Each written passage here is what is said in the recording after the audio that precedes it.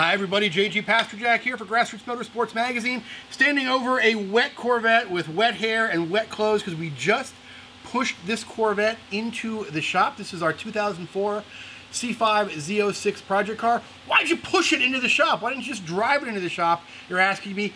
Look down and you'll get your answer. There is no engine in this Corvette. We have removed the engine of our 2004 Z06 Corvette because we are in the process of installing a crate engine. It's sitting right over there behind our cameraman.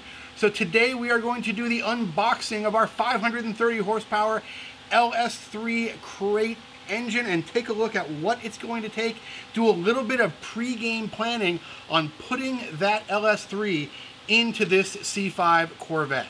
So our crate motor is from Summit. More specifically, it's from a company called BluePrint Engines that Summit sells a lot of their engines. It's an all aluminum 530 horse LS3. We're actually driving by the Summit in Atlanta, Georgia just the other day. So we stopped and we talked to the manager of the store about crate engines, about why they're so popular, about how do you make the decision between maybe I build the engine I have or do I put a crate engine in the car. So while you are listening to our conversation there, we are going to take the engine out of the box. When we come back, we're going to do a little bit of an unboxing of that engine and talk to our mechanic friend Jesse about just what it's going to take to prep this engine bay for the new motor. All right, so I'm Steve Kester. I'm the Senior Manager of Retail with Summit Racing. And today I've got in front of me, I've got a Chevrolet Performance LS3 525 horse. This is a beast of an engine right here. It is a pump gas, street friendly, a lot of horsepower, good torque, and just a really all-out good performance motor. Right, so this looks very familiar to us because we have the BluePrint Engines version of this back home in Daytona. We're waiting to go into our 2004 Chevy Z06 Corvette project car. So when we were thinking about getting more speed out of our car, we did the math between building our existing motor and putting a crate motor in it. How do you help a customer make that decision whether or not to? I mean, we're in a candy store here with lots of engine parts. How do you help somebody make that decision? You know, that's a real common question, and you know, I think for us, what we do here at Summit Racing is we talk to the customer and find out what their end game is. You know, number one, are they trying to keep the car pure, if it's a numbers matching motor, and so forth, and you know, that kind of leads the customer down to which way to go. You know, BluePrint offers a lot of variety. So does Chevrolet Performance, and we have several different manufacturers, new and remanufactured engines available for our customers. And I even heard you say the word warranty when we were speaking earlier. Absolutely. So when you go out and buy a BluePrint, just think of this: when you're buying let's say an LS3 from BluePrint, makes 530 horse and it's got a 36-month warranty. I mean, who does that, right? So, so yeah, it really works really well. And then when you buy a Chevrolet crate performance motor, you know, for those motors like this one here, this LS3, you know, if you have a problem with it, you take it just back to the Chevrolet dealership, just like you would any other Chevrolet vehicle. So, yeah, absolutely. So, how many different crate motors do you think you guys have? Do you have an exact number? Do you even have a rough number in your head? Let me tell you, there's stacks of them back in our warehouse, and you know, every day there's a crate engine or two going out of our retail stores. You know, no telling how many we ship. But you know, one thing about dealing with Summit Racing equipment, we've got the staff to answer those questions and in the inventory in stock to service our customers. So we work hard at that. This is our friend Jesse Spiker from VMP Performance. He's going to be helping us with the install. So you are no stranger to crate motor installs, although most of them have a little bit different badge on them usually. A couple more camshafts, you know, no big deal. Yeah, they do a lot of Ford stuff at VMP. Actually, have done some dyno tuning on this car, so no stranger to the LS world. So, as a mechanic, as somebody that does this professionally, the words plug and play. Do those words ever mean what we want them to mean? In the aftermarket world, I'm going to say with 98% no. There's always usually it's plug and play, except you have to modify this. Well, that takes the plug and play away from it.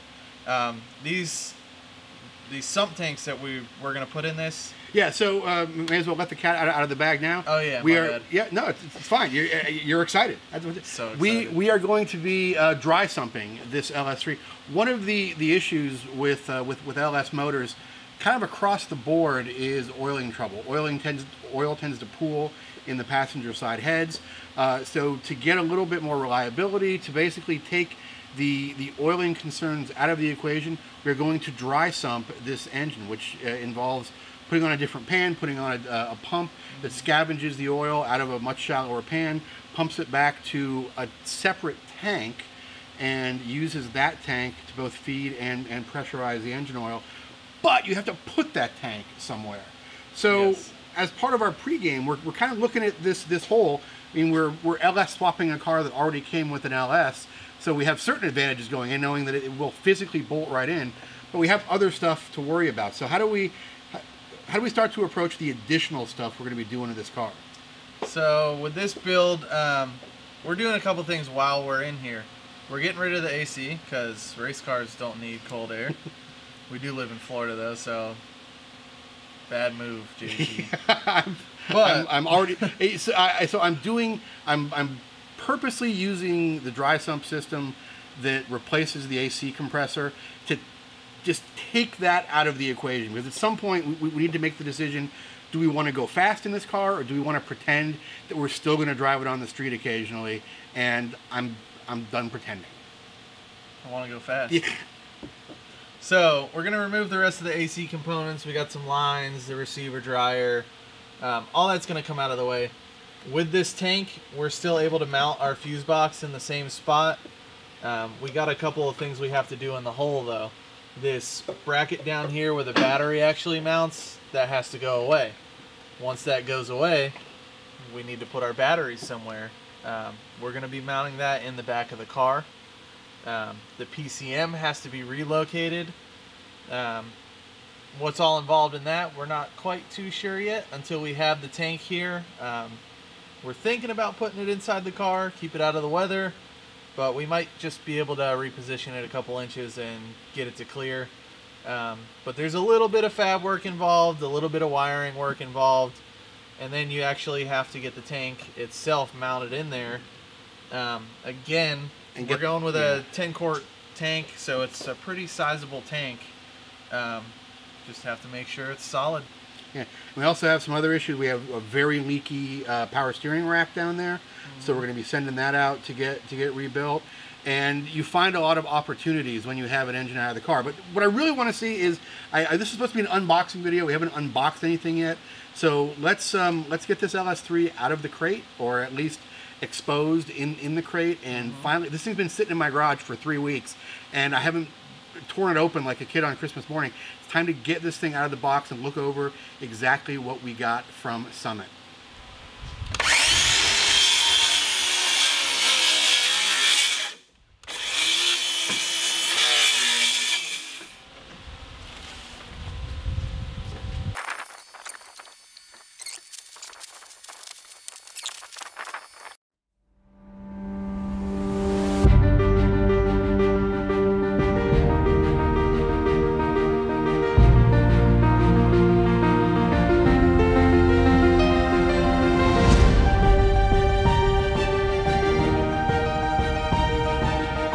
So this is a 6.2 liter, 376 cubic inch LS3, 530 horsepower, all aluminum. If you want a comparable motor, 5th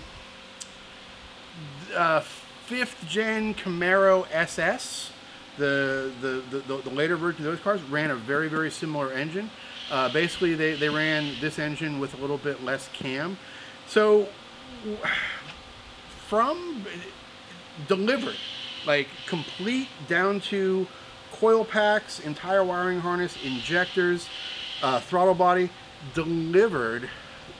Let me quote you an actual price here from Summit: $6,899. If you're thinking this seems very much like the GM Performance LS376 525 engine, spec-wise, it's very similar. The cam is a little bit different. Let me get you actual cam specs on this. 612 intake, 585 exhaust lift on the cam, 225 degrees of intake, 238 degrees of exhaust duration at 50 thousandths, and 113 degree lobe separation. So a slightly more aggressive cam than the GM LS3 376 525. And talking to folks that have dealt with the BluePrint Engines company, great folks to deal with, great in honoring their warranties, but the engines are put together well and don't need a ton of back-end service.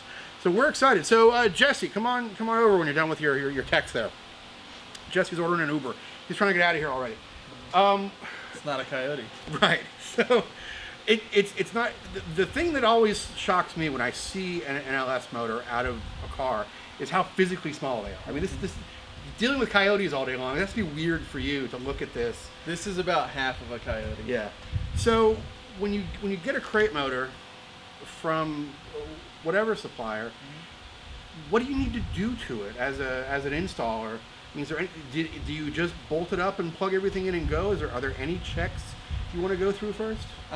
Mostly, it depends on the company. They're mostly good to go. I do like to pressurize the oil system before I fire it up. Get the filter on, get the oil in the car. Some of these manufacturers are shipping these engines with oil in them now, so wow. They're getting pretty fancy. But I like to make sure that I pressurize the oil system. That way we don't get a dry fire. But other than that, they're mostly good to go.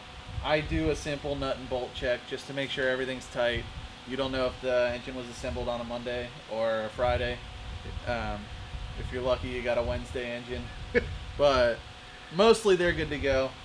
Again, simple nut and bolt check, pressurized oil system, plug everything up.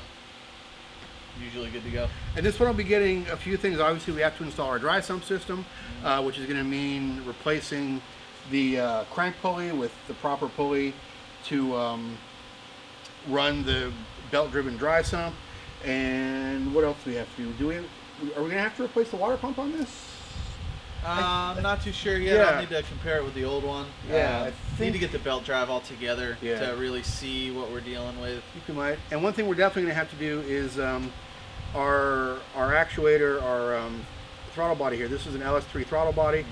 Uses a very, very different throttle map than our LS6 throttle body. So while we can adapt to it, we need to put a basically a little computer box in between the two to flip the signal essentially, and get things moving the right way. And the other thing what we're going to have to do is get the reluctor wheel straightened out, because our LS6 came with a 24-tooth reluctor wheel, and this comes with a 54-tooth or 58-tooth reluctor wheel? I want to say it's a 58. Yeah, that sounds about right. I'm sure it's on here somewhere. If you're watching this, you know already. Anyway, to get the crank and cam timing sense correctly, you have two choices. You can pull that reluctor wheel off the crank, which requires removing the crank, heating it, pulling the reluctor wheel off, getting the new one on, making sure you have it lined up right. Not undoable, but I'm not real excited about taking the crank out of a brand new motor. So we're going to use this Lingenfelter TRG002, which is a little digital converter box that converts our 24-tooth signal, or this 54-tooth signal, to our 24-tooth computer. We're going to run our old PCM. What can you tell us about mounting something like this? Because this is obviously something that's going to want to be mounted someplace dry and hopefully vibration-free and have clean power. So are we going to do anything special with this? We are going to run this with a key-on power relay to make sure we're not leaving any extra draws in the system. You can see we've got plenty of wire, so we're going to find a nice dry spot. Make sure we have a nice, good, clean ground. Nothing out of the ordinary for wiring. Just do it correctly, and you won't have a problem. Awesome. So that's where we are now. So what? It's today is Wednesday, so by Monday we're back on the road, right? Yep. I like your enthusiasm. I like my enthusiasm. I'm wrong, but yeah. So today begins a big adventure for our Corvette. Hopefully by the 1st of 2020, we'll have this back on the road, get it tuned down at VMP, get everything working, and have 530 plus horsepower on tap. That 530 horse is through exhaust manifolds and without E85 that we're going to continue to run. And with the stock size crank pulley, we're going to be running a little bit of an underdrive crank pulley. So hopefully even more than that on the VMP dyno down there. Oh yeah, we've got the sauce. We will see you guys next time. Please like and subscribe and do all those fancy YouTube things. Thanks to Jesse Spiker over here, who's going to be helping us out through this entire project. Thanks to Chris behind the camera. We'll see you again next time from the shops of Grassroots Motorsports Magazine.